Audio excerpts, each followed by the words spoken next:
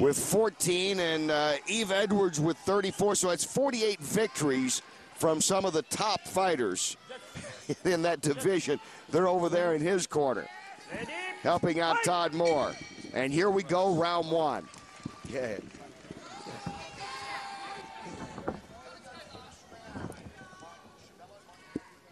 Moore said he was going to bring it early.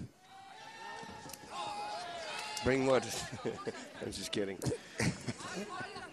It's a long night.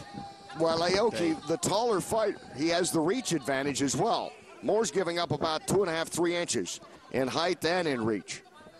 We'll see if the southpaw can get in a little quicker than Aoki can throw one of those kicks.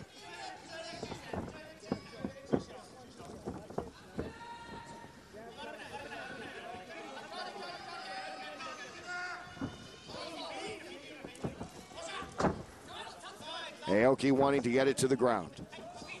Has the back. Uh-oh.